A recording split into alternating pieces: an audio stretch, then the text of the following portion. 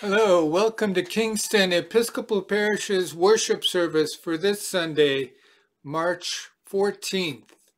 This is the fourth Sunday of Lent, the Sunday we sometimes think of as a sort of lessening of the Lenten discipline, and a time when we take just a little break, a mid-stride breather before we prepare for the last climb towards Golgotha, and then, of course, finally, the empty tomb.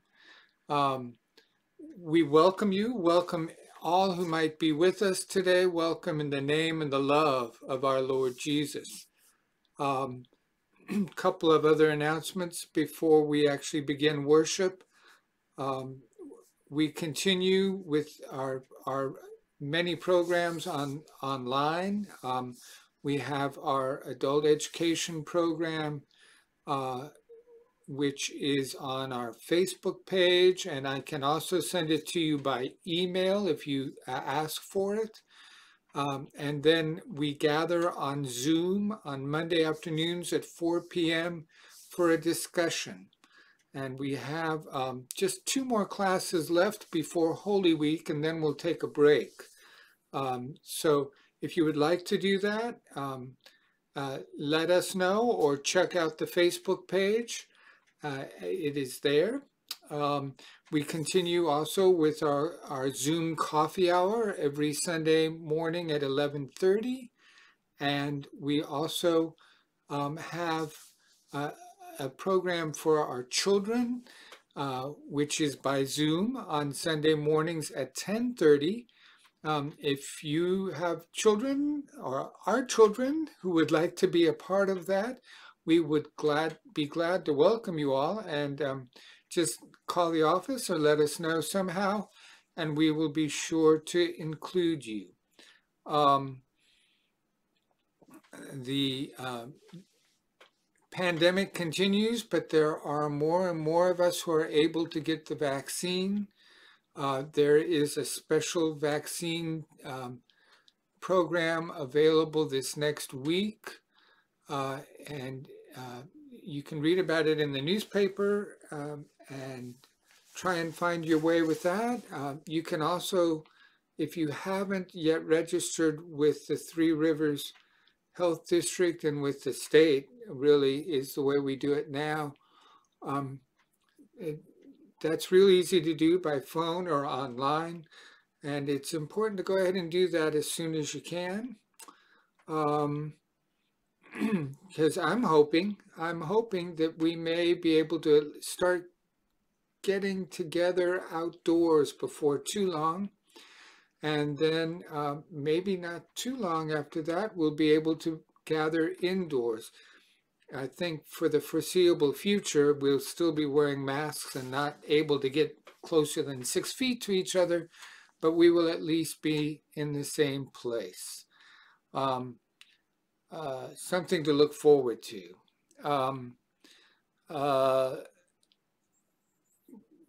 I think that maybe all of that. We, of course, for Lent, we are continuing our wonderful Lenten programs that are at the Labyrinth. If you haven't been to the community Labyrinth, especially now when we can't gather indoors, we can walk the Labyrinth. And our own Marianne Carr has written some beautiful meditations to go with the Labyrinth, and she's offering a different meditation each week through Lent.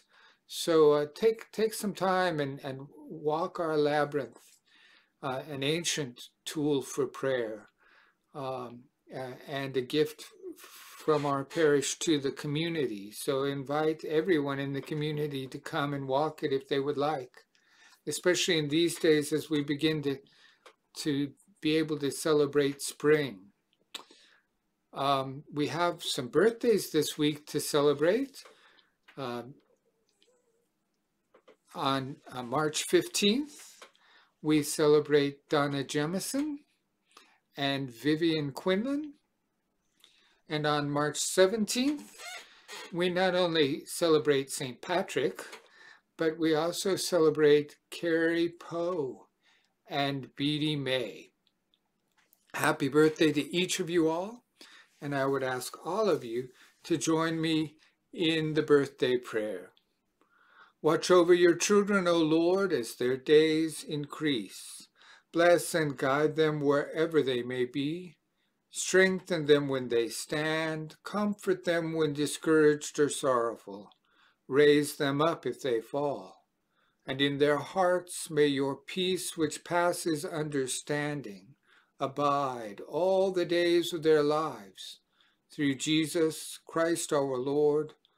Amen. Let's go ahead and begin our worship.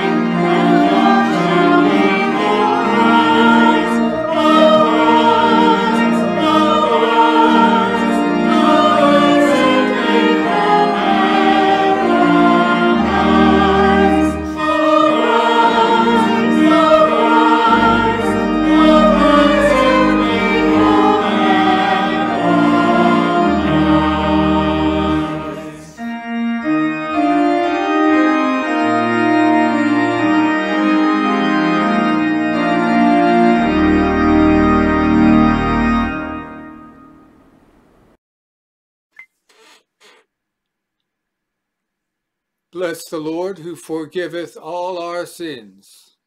His mercy endureth forever. Amen. Almighty God, unto whom all hearts are open, all desires known, and from whom no secrets are hid, cleanse the thoughts of our hearts by the inspiration of thy Holy Spirit, that we may perfectly love thee and worthily magnify thy holy name, through Christ our Lord. Amen. Hear what our Lord Jesus Christ said.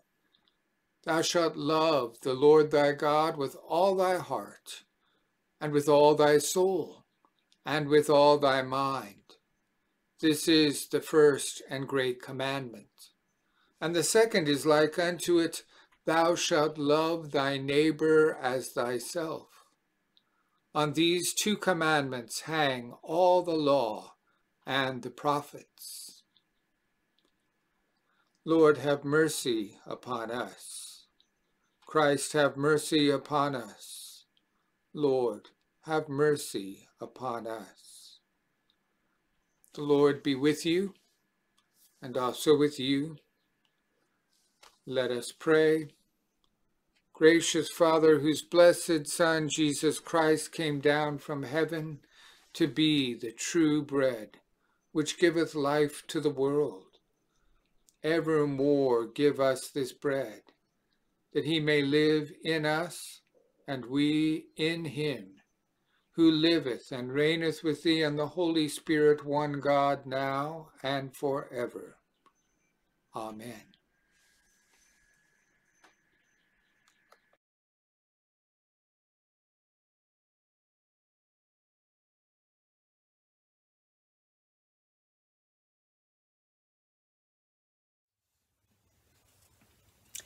A reading from Numbers.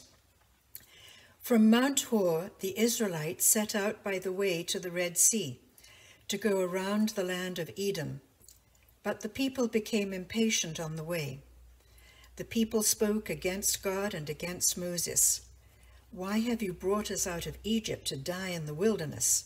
For there is no food and no water, and we detest this miserable food. Then the Lord sent poisonous serpents among the people, and they bit the people, so that many Israelites died. The people came to Moses and said, "We have sinned by speaking against the Lord and against you. Pray to the Lord to take away the serpents from us." So Moses prayed for the people, and the Lord said to Moses, "Make a poisonous serpent and set it on a pole, and everyone who is bitten shall look at it and live." So Moses made a serpent of bronze and put it upon a pole, and whenever a serpent bit someone, that person would look at the serpent of bronze and live. Thanks be to God.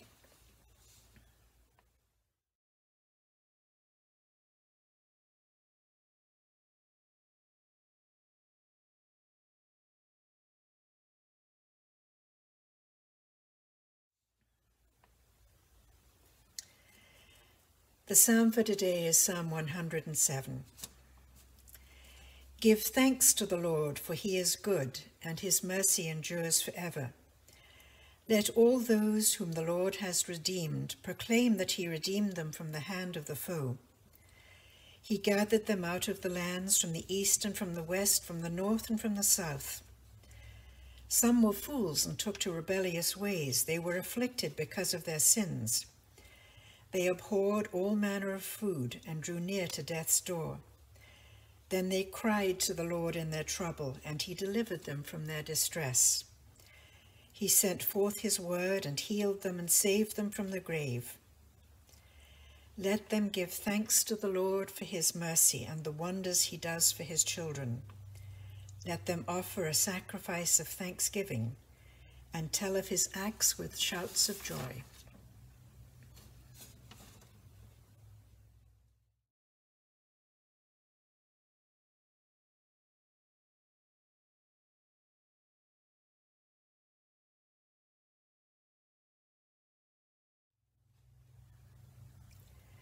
A reading from Ephesians. You were dead through the trespasses and sins in which you once lived, following the course of this world, following the ruler of the power of the air, the spirit that is now at work among those who are disobedient. All of us once lived among them in the passions of our flesh, following the desires of flesh and senses, and we were by nature children of wrath like everyone else. But God, who is rich in mercy, out of the great love with which he loved us, even when we were dead through our trespasses, made us alive together with Christ.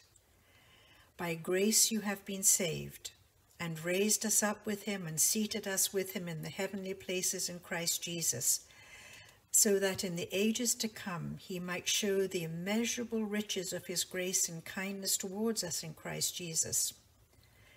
For by grace you have been saved through faith, and this is not your own doing, it is the gift of God, not the result of works, so that no one may boast. For we are what he has made us, created in Christ Jesus for good works, which God prepared beforehand to be our way of life. Thanks be to God.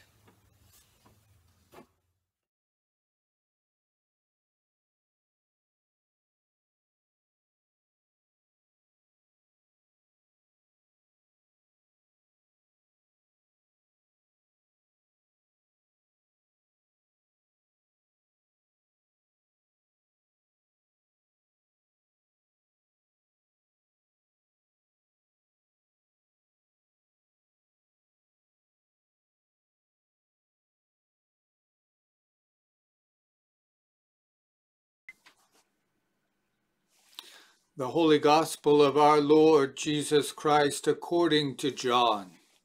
Glory be to thee, O Lord. Jesus said, just as Moses lifted up the serpent in the wilderness, so must the Son of Man be lifted up, so that whoever believes in him may have eternal life. For God so loved the world, that he gave his only Son, to the end that everyone who believes in him may not perish, but may have eternal life. Indeed, God did not send the Son into the world to condemn the world, but in order that the world might be saved through him.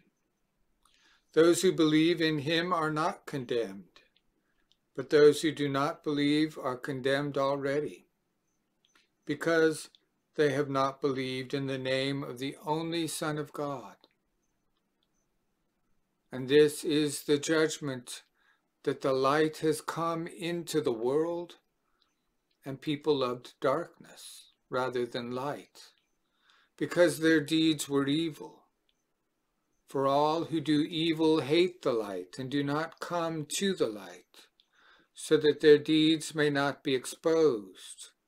But those who do what is true come to the light, so that it may be clearly seen that their deeds have been done in God. This is the gospel of the Lord. Praise be to thee, O Christ. In the name of God, the Father, the Son, and the Holy Spirit. Amen.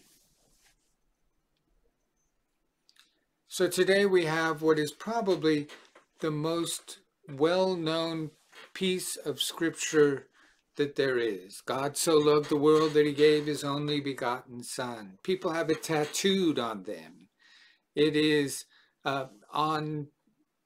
embroidered on people's pillows. It is everywhere.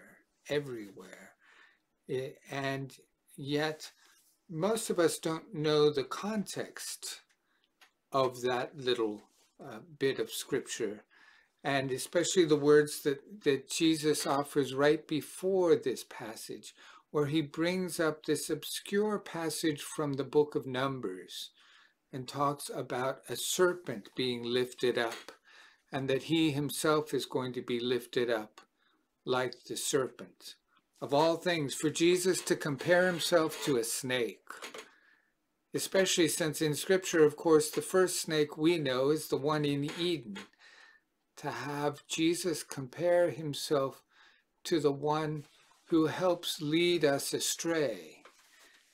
And yet, of course, Jesus is saying he is the salvation. He is the snake that is going to bring life. So what is Jesus talking about? Where is this passage in Torah, in Numbers, about snakes? And we heard it this morning, just a few minutes ago. And it's a passage where the people, the Hebrew slaves of Egypt, have been set free. They have crossed the Red Sea. They are in the wilderness for 40 years, waiting for the chance to get to the promised land. And they're complaining that there is no food and water, even as God offers them food. And so then they complain that the food isn't good enough. Water is struck from the very rocks around them. They have what they need, including a new freedom and a hope for a better life in a promised land ahead, if they will only discover the way to have a deep, full relationship with God in the wilderness, so that they can get to the promised land and know the way. But they whine and complain and complain. And in one of the ways people experience what is happening is that God seems to even send poisonous snakes among the people because of all their whining. Now, of course, we would not say God is sending poisonous snakes. There are poisonous snakes. And if you're in the wilderness, you just may come across one. And if it bites you, you just might die. Especially in those days long before ambulances and anti-venom and all of the things we have in our day. And so there is this great fear among the people that they have whined so much and complained about even what is possibly good for them, that they are being punished. And Moses goes to God and says, so what do we do for these people? And God says, of all the strange things, create a sort of idol, a bronze image of a poisonous snake. And then let people look at it if they've been bitten by a snake, and I will heal them. They will not die. Strange, strange passage with all sorts of strange ideas, because, of course, the last time anybody made an image of bronze and brass, that was the golden calf. And it was an idol. It was a terrible thing that separated people from God. And yet somehow this image of the snake is supposed to help people. And it evidently works. For generations, that bronze snake is held up even after the temple is built. It's got a special little corner in the temple of God where people go. And eventually a little cult of people sort of get so excited about this statue that eventually the powers that be decide they got to get rid of this idol because it is now getting in the way of God. But that's the story that Jesus remembers when he speaks to us about his being lifted up on the cross. That somehow his saving power, by being lifted up in front of us, will save us. And it's not just a magical thing at all. It's not, of course, even just that he dies to take away our sins. It is partially him showing us the kind of love that if we can live, will change the world and change us. A love that is so self-giving, that is so healing and powerful, that it takes away all the whining. It moves past all of the darkness into a light. And so in the John's Gospel, we hear that so many people choose against Jesus, choose against eating the manna that is there to feed them in the desert, choose against all the good that God gives us because they want to be in control. And in John's Gospel, they say, because we love darkness of all things.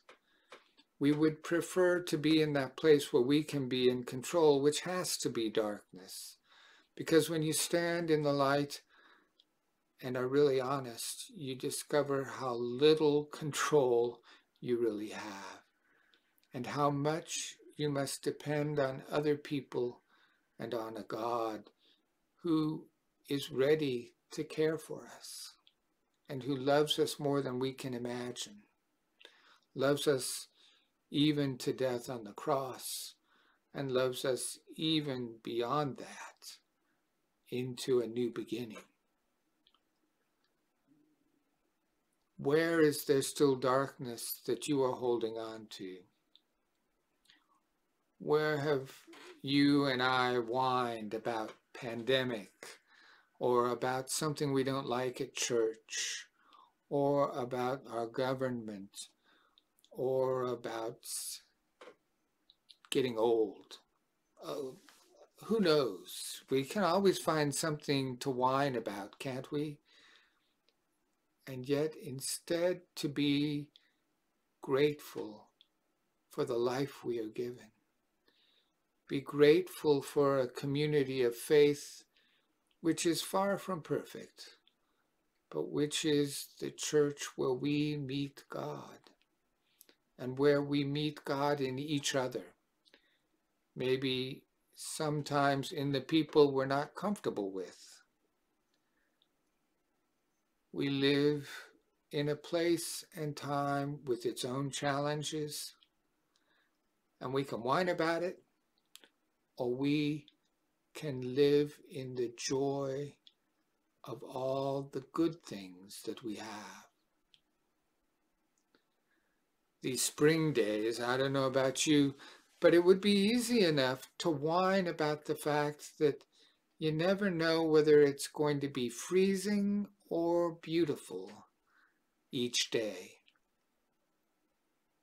And we could go back to February when it rained and was icy every day, and at least we would know what to expect. We could love the darkness, but what we have is something so much more beautiful, if not something we can always predict. And so it is with God. So it is. This God who can even tell Moses to make a statue of a snake. What a strange God we have some days. A God who is willing to die on a cross. A God who has created a universe so that we are on this tiny rocky ball in the middle of nowhere, going around a great fiery ball that is the sun. There is so much that is strange about God. And we can complain about that. We can complain that God brings us freedom in ways that are not automatically fulfilling. Just as he brought the slaves out of Egypt, but then into the wilderness for 40 years before they could reach the promised land, because they needed time to process and grow and change and move out of their slavery. We so often want a quick fix. And we are willing to walk into the darkness where we think the fix is faster.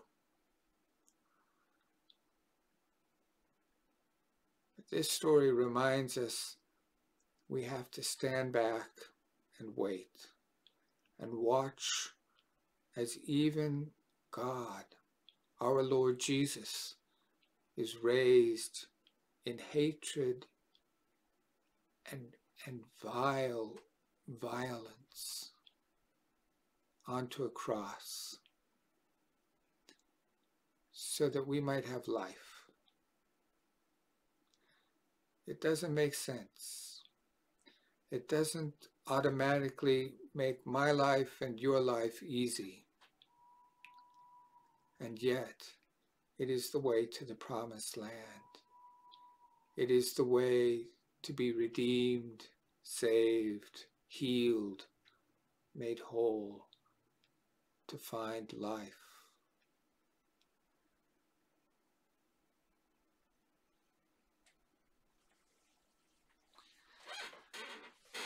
Join me and let us affirm our faith together using the Nicene Creed. We believe in one God, the Father, the Almighty, maker of heaven and earth, of all that is seen and unseen. We believe in one Lord Jesus Christ, the only Son of God, eternally begotten of the Father, God from God, light from light, true God from true God, begotten, not made, of one being with the Father. Through him all things were made. For us and for our salvation he came down from heaven. By the power of the Holy Spirit, he became incarnate from the Virgin Mary and was made man. For our sake he was crucified under Pontius Pilate. He suffered death and was buried. On the third day he rose again in accordance with the Scriptures. He ascended into heaven and is seated at the right hand of the Father. He will come again in glory to judge the living and the dead, and his kingdom will have no end. We believe in the Holy Spirit, the Lord, the giver of life, who proceeds from the Father and the Son. With the Father and the Son, he is worshipped and glorified. He has spoken through the prophets. We believe in one holy Catholic and Apostolic Church. We acknowledge one baptism for the forgiveness of sins. We look for the resurrection of the dead and the life of the world to come. Amen.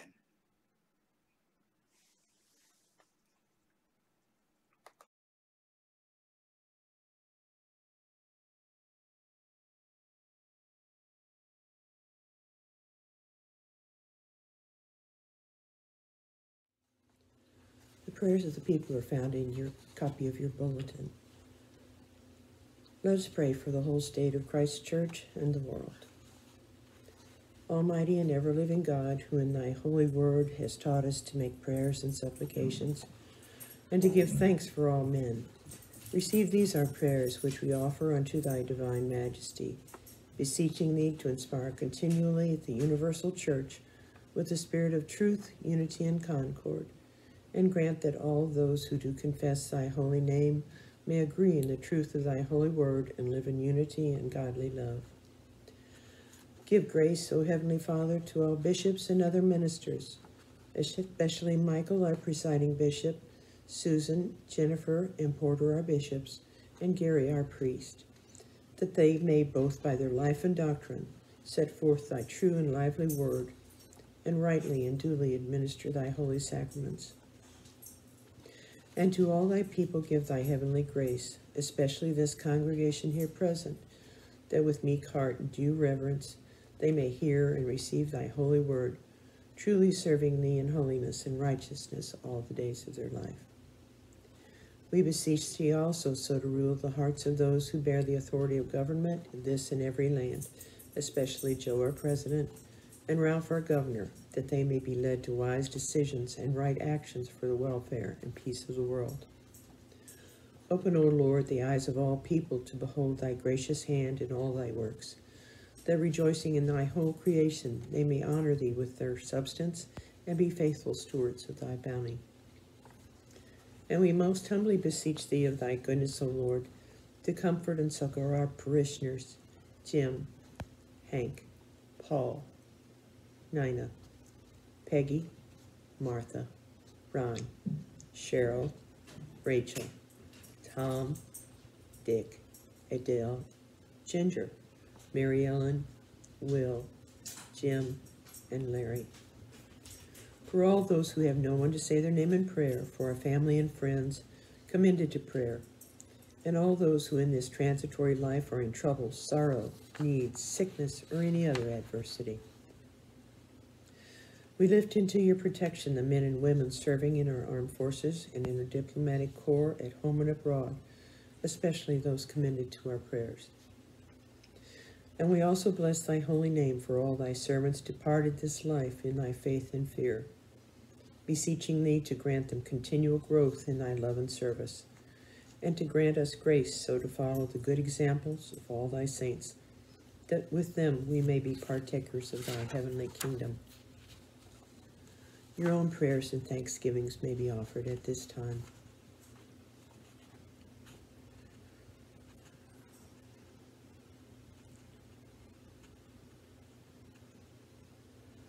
Grant these prayers, O Father, for Jesus Christ's sake, our only mediator and advocate.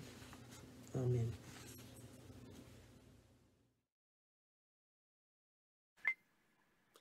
Let us humbly confess our sins unto Almighty God.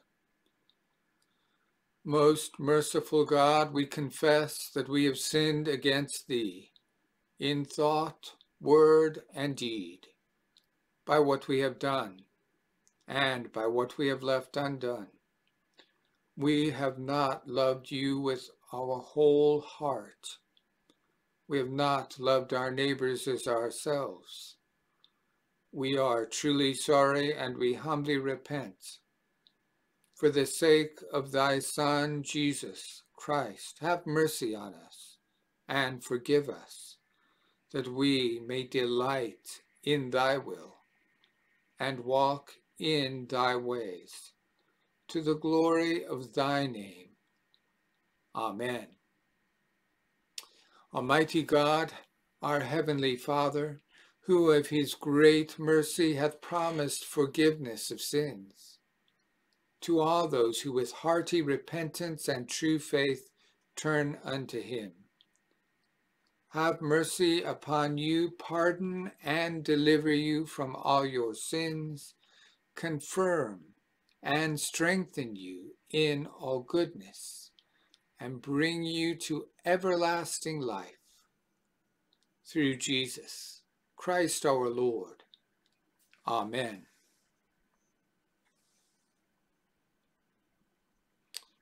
The peace of the Lord be always with you, and with thy spirit.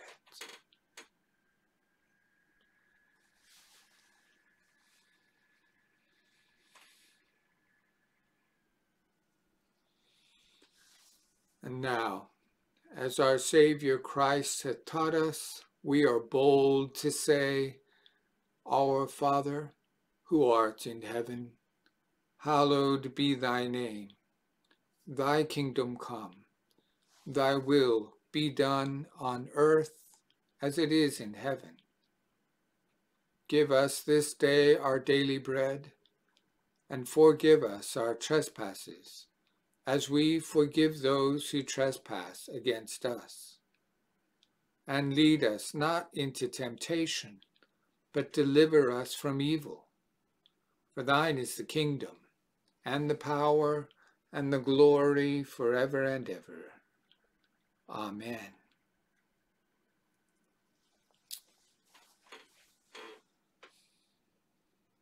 Lord Jesus, I love thee in all things and above all things. I long to be with thee, my beloved. I hunger to be with my loving church family and all the faithful across time and space in thy heavenly feast. But on this day I cannot be present to receive thee in the bread and the wine as I wish. Yet I know thou canst be present to me in ways beyond my understanding and across time and space, incarnate and eternal. I ask that thou feedest me in these holy mysteries and fill me with thy sacramental presence. May we know thee in the breaking of the bread and receive thee into our broken lives and be made whole. May thy Holy Spirit nourish us, comfort us, challenge us. Grant us a place at thy heavenly table where we shall eat of eternal bread and drink of the river of thy pleasure forevermore. May we be one as thee and the Father are one. Make thy home be in my home, thy altar at my table, thy love in my heart given to thee. Fill me with thy Spirit, that my hunger for thee, thy loving justice, and thy healing salvation may grow. And send me forth hungry, to make thee present in all the world. I give myself to thee, dear friend, even as best I can, even as thou gavest thyself to me, in thy life, thy death, in all creation, and thy creating me, in the bread and the wine made body and blood, and in thy resurrection.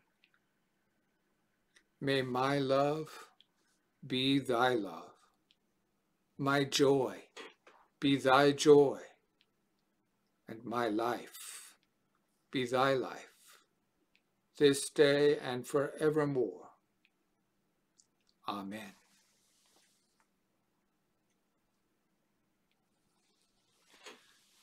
Go forth now into the wilderness, where the Spirit drives each of us in baptism. Go forth to be tempted by Satan and cared for by the angels. Go forth to serve the needy and to discover thy need.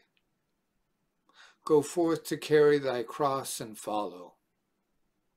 Go forth in the humility of God's suffering and the glory of God's love that overwhelms all suffering.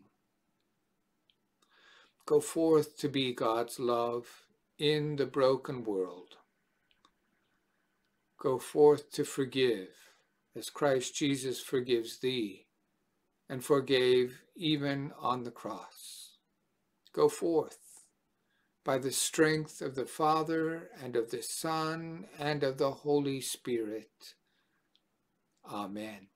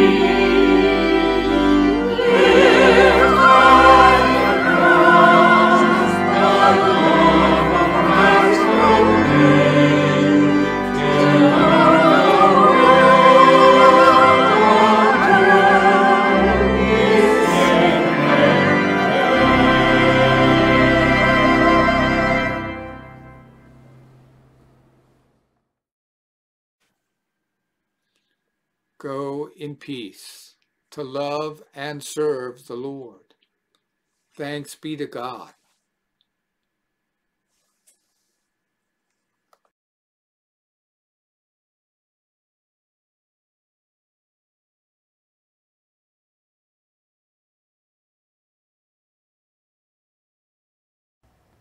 Thank you.